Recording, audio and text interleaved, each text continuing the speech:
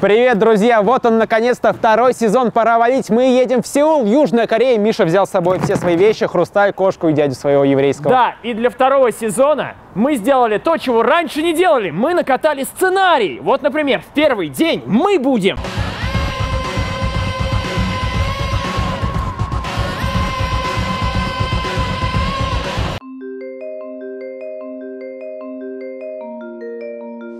Мы находимся у подножия горы Намсан, на вершине которой стоит самая знаменитая достопримечательность Сеула – башня Сеула. Вот она. И сейчас, как крепкий духом и телом, мы поднимемся туда по горной тропе. Погнали? Да, погнали! Погнали! Вперед! Вперед! Погнали!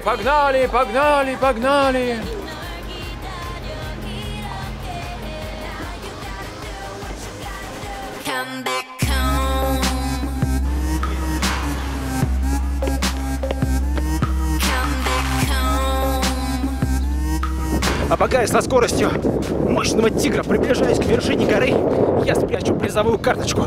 Если вы ее найдете и выполните условия на обороте, то получите шикарный приз. Погнали! Карточку найди, спрятана под грязной крышей. Подари приз, поспеши скорее, слышишь? Сеул, бери билет в авиасейл, скорее, парень. 나를 보아 난 바라봐 너를 본 내 마음속에 사랑해 내 본능이 고백 빨리 하라 해 내 주위를 둘러싼 수많은 경쟁자 Yes, I'm a soldier. Вот и башня. Это была нелегкая дорога, где-то час я поднимался по горной тропе, но я выдержал, я смог. Да, фу, в час по горной тропе я тоже был? так вымотал. Я не Я видел. с тобой шел прямо рядом. Еду в фуникулёре с кучей иностранцев. Прям рядом. Ох, вымотался. Ну ладно, остался последний рывок. Да, пойдем.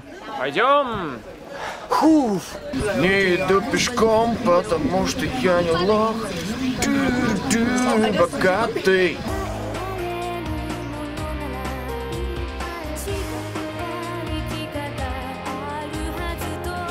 Наконец-то мы здесь, башня Сеула. Это самая высокая точка города, и с нее шикарный круговой обзор. Главное, чтобы вам повезло с погодой и не было тумана, иначе вы практически ничего не увидите. Также здесь можно распечатать великолепные фотографии, выполненные с помощью самых высоких технологий.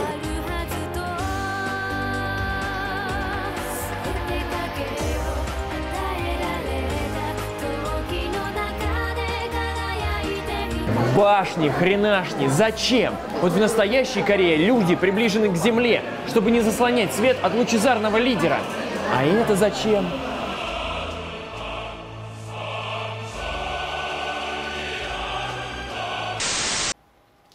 Ну, пока мы совершенно точно все отсняли, все сюжеты нужны для «Пора валить» и не выбиваемся из графика, давай посмотрим местное телевидение. Давай.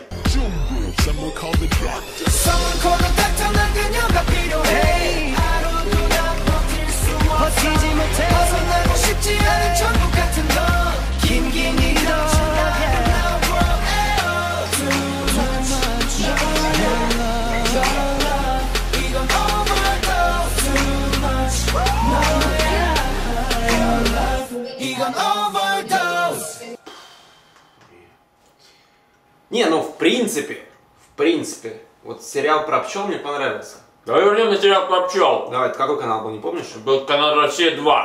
Угу. Нет, это «Россия-3», видишь, Киселев. «Россия-2» давай. Тут тоже Киселев. И тут Киселев. Везде Киселев.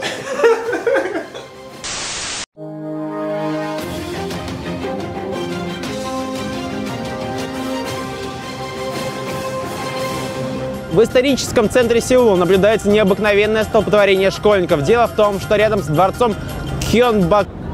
Как называется? Короче, вот название. Рядом с этим дворцом проходит традиционная церемония смены караула. Репортаж нашего специального корреспондента Михаила Кшишкараульского. Здравствуйте, Михаил. Да, здравствуйте, Руслан. Караул проходит по расписанию без сучка, без задоринки. Все бороды проверены, они все так же уморительны и все так же крепко держатся на двухстороннем скотче. Эти одежды куплены в детском мире, и никто об этом не догадывается. Этим оружием нельзя порезать даже младенца. Но я знаю, каким оружием можно порезать. В любую секунду ядерные ракеты Российской Федерации могут превратить эту страну в радиоактивный пепел. Вам слово, Руслан. Спасибо, Михаил. Миш, идея! Какая? Короче, во втором сезоне «Пора валить» мы будем принимать у зрителей заявки, разные челленджи, задания будем выполнять прямо в стране, в инострании. Что думаешь? Я думаю, что нам будут писать всякую чушь. Нет, я думаю, все будет хорошо. Вот как я это вижу. Мы находимся в одной из многочисленных уличных палаток Панджаб-матча. Здесь можно поесть местной еды. И нас спросили, смогу ли я съесть тапоки, острую такую еду из... Это рис, рыба, по-моему, короче, с очень острым соусом. Смогу ли ее съесть и 2 минуты не запивать водой? Давайте попробуем. Побольше соуса. Смогу, она не особо острая.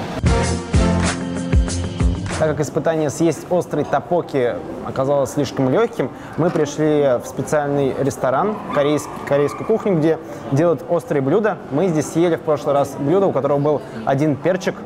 Это было дико ужасно. Меня чуть не вырвало. Поэтому сейчас я заказал блюдо, у которого 3 перчика. И попробую его съесть, не запивая 2 минуты.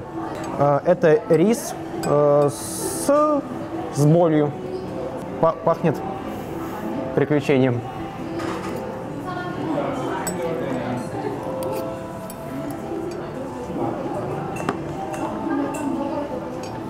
Теперь осталось просто не запивать 2 минуты.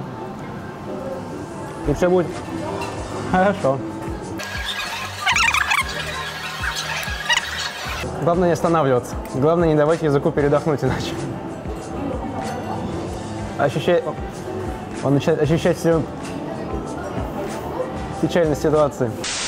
Это дворец Чондокун, один из 5 дворцов, построенных в династии Чосон и местами сохранившихся до наших дней.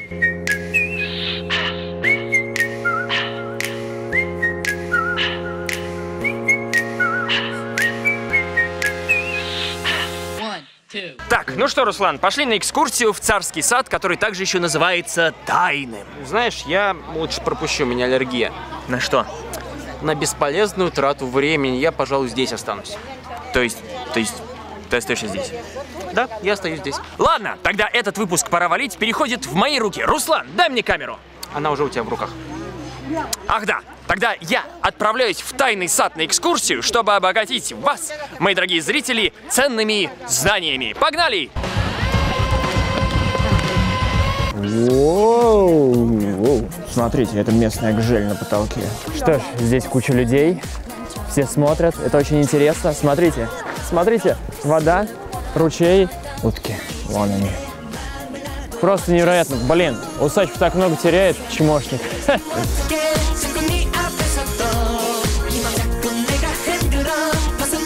Короче, вот эта тёлка сзади с микрофоном в юбке сказала, что здесь тур длится 1,5 часа. 1,5 часа таскаться с группой и ни на шаг от них не отходить, потому что шаг вправо, шаг влево, расстрел. Можно было это сказать до продажи билета.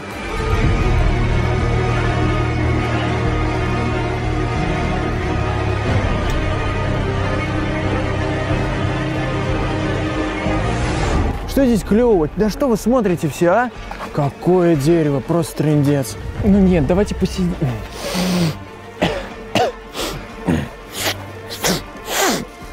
Господи, ну идите уже быстрее.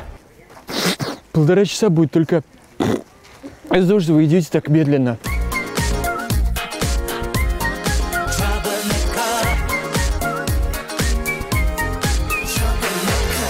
Что ж, друзья, 1,5 часа прошли недаром. Самый грандиозный, самый великолепный, самый шикарный экспонат во всем парке. Вот он. Это камень. Боже, я должен сфоткаться с ним. Просто должен сделать селфи вместе с ним. Оп, оп, оп, оп.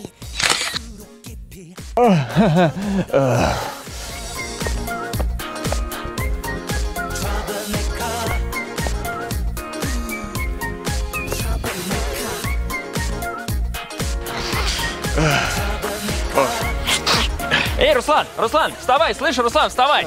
Да я все посмотрел же, пойдем отсюда, пойдем.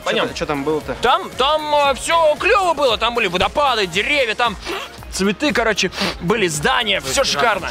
Там шикарно. Слушай, я схожу туда, посмотрю. Да, сходи, я здесь буду. Давай, беги.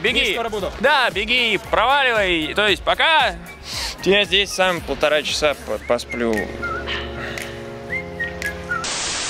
Возле станции Ганнам мы обнаружили выставочный центр одного крупного корейского производителя электроники. Здесь представлены все самые современные новинки, можно совершенно бесплатно зайти туда и посмотреть, что нам предлагают. Кстати, у меня есть телефонный аппарат от этой фирмы, видите, он немножечко покоцанный, это совершенно не моя вина. И я надеюсь, мы сможем зайти туда, они мне его починят, так что погнали!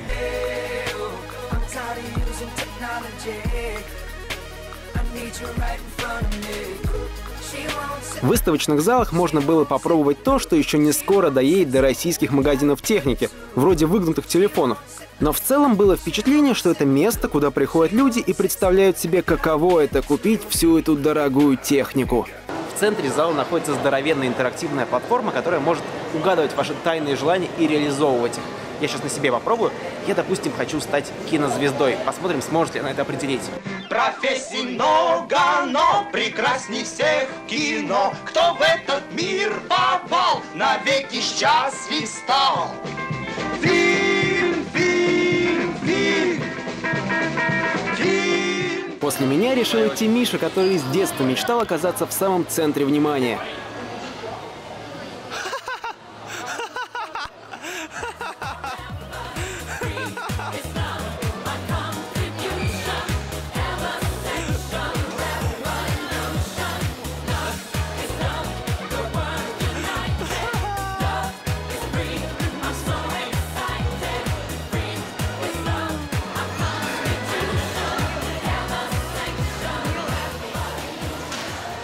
Все мужики меня отвергли.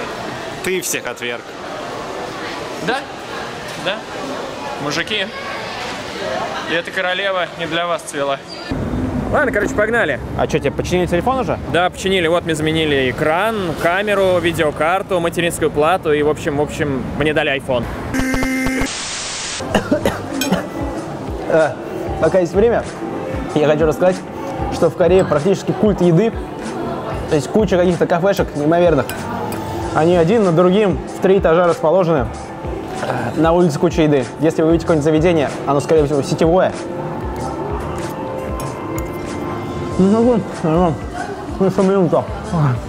Сейчас по нажористей, вот так вот.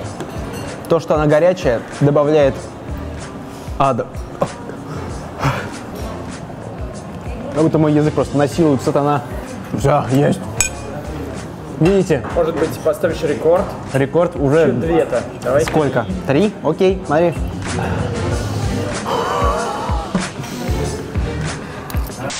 Что ж, друзья, вот и подходит к концу первый выпуск «Пора валить в Сеул». Вот и подходит к концу первый выпуск «Пора валить в Сеул». Мы обязательно вернемся в этот замечательный город, потому что... Что, прикалываешься, что ли? Ну вот и... Большое спасибо, что посмотрели выпуск. Большое спасибо Aviasales за поиск дешевых билетов. И подписывайтесь на канал, чтобы не пропустить следующий выпуск. В следующем выпуске нас ждет настоящая Корея. Я все правильно сказал? Огромное спасибо сайту Aviasales, поисковику дешевых авиабилетов. Без него бы не было «Пора валить». Если вам нужны авиабилеты, и чтобы они были дешевые, вы берете Aviasales и ищете, и находите. Так это и работает.